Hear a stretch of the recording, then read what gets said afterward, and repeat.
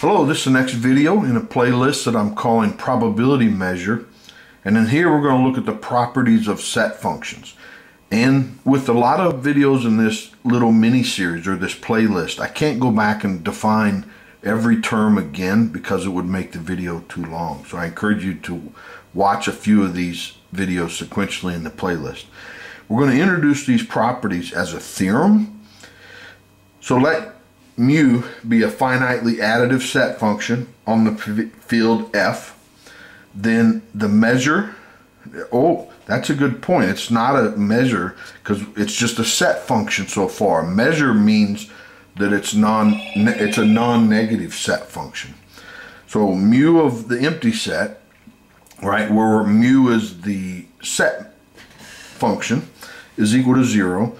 Mu of the A intersect or A union B plus mu of A intersect B is equal to mu of A plus mu of B. Now a lot of these are intuitive, but we're going to go through and prove them. And this is for all A sets A, B in the field F. Now if A and B are in the field and B is a subset of A, then the following three properties hold. That mu of A is equal to mu of B plus mu of B minus A. If also mu of B is less than infinity, then this relationship holds. If we know that in addition to this, that mu of A minus B is positive, then we know that mu of B is less than or equal to mu of A.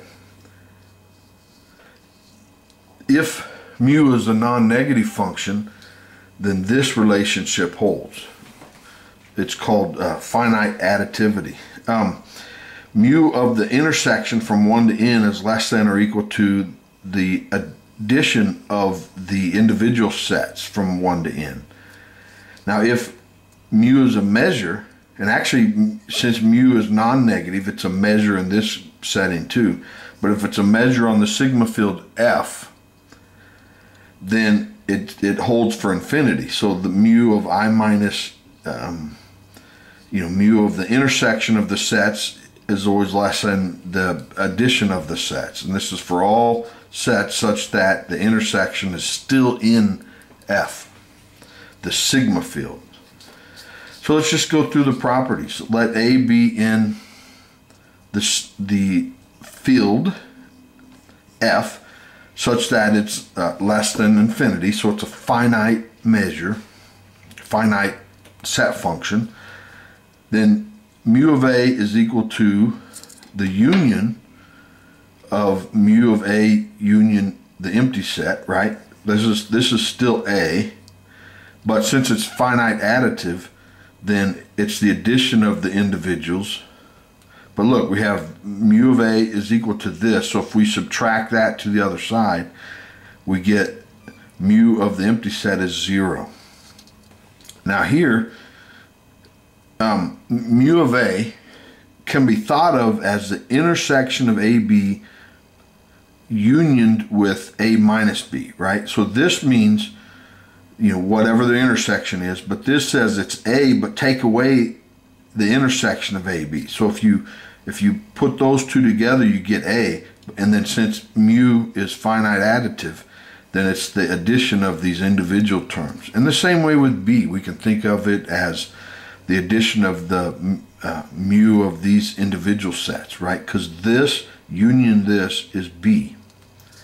But if we add these two functions, this plus this is here, and then we get one of these, and then these three pieces, we'll just kind of group them. And since the intersection A minus B and B minus A are all, if you take those and union them, you get A union B. And since mu is finite additive, it's just this, right? Well, that's what we wanted to show, is this relationship. Now, for I, mu of A is equal to B union A minus B, right? So this is A, take away B, but then add it back, you get this. And remember that B is a subset of A. Since it's finite additive, we can take that measure into both of these, And well, that's what we wanted to show, this. Now, 2 and 3 follow directly from this relationship, and that if this is, if this measure is subtracted to the other side, then that's part 2.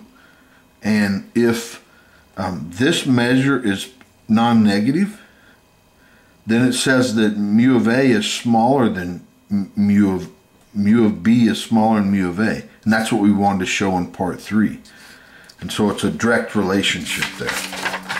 Now for part D, 1, the intersection of, and this is a trick that we will use throughout this series, is that the finite union of sets A1 through AN can be thought of as these. And this creates little disjoint sets. We have A1, we're going to union on, the set A intersect A complement, and then the union of A3, and then the intersection of A1 complement intersect A2 complement. And so what this is doing is creating little disjoint sets that union to this bigger set here. And since mu is finite additive, if you take mu of this set, then it's just the addition of each of these individual sets. But notice that here, so when we go down, this is this set, mu of A1, mu of A1.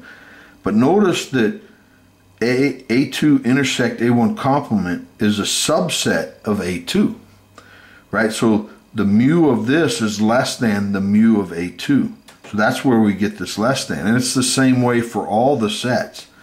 So this sum is greater than this union. And this is for all sets, A1 through AN. Now here we're going to assume that it holds for infinity. So the infinite union of these sets can be thought of as this infinite union, right? It's actually the same thing that we did up here. It just goes to infinity. And those are the same. And it's a union of disjoint sets. So, and since mu is on a sigma field, right? It's a measure on a sigma field. Then mu of this union is equal to the sum of this union. And then since each set, so A1, comes down, but A2, then you get these complements, and it's a subset of A2. And then A3 and A4, and so it's very similar to what we went from here to here. We go from here to here, and then that's actually the theorem that we wanted to prove. Now, one last example in this video. Let's let mu be a finite measure on a sigma field F. Now, if AN is a member of the sigma field for n equals 1 to infinity, and the limit of these ANs is A, we want to show that the measure of A is equal to the limit of mu of AN. And so here's the answer, or proof. Note that this relationship holds. And I'm going to actually point you back to a couple videos that I have on the limit infimum and limit supremum of sets. It's actually turned out to be a pretty good darn video to understand limit supremum, limit infimum. And we actually develop it using notation like this, right? So if we look at the set AN, but then we intersect AN and then AN plus 1, and this can only be a little bit smaller than this set.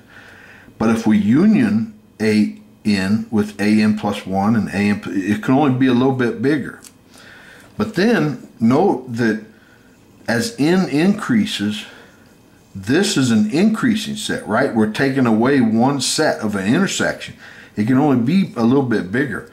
But it turns out that it limits to the limit infimum of AN. But since this limit exists, the limit infimum and limit supremum equals the limit. So this is just A. And then we can look at this set here. that it's a decreasing sequence to the limit supremum of AN. And I really encourage you to go back and watch the videos I have on limit supremum and limit infimum. And then this is A, right? So if we take away sets, this union only gets smaller. So this is a decreasing sequence to the limit supremum. Now, so if they're subsets of each other, then the measure of them are less than or equal to each other. Then if we take the limit as n goes to infinity of everything, and that's what we do here, right? This piece is one of the pieces that we wanted to show, but here, and actually going from here to here, we're going to prove in the next video that since it's a measure on a sigma field, you can pass that limit in, right?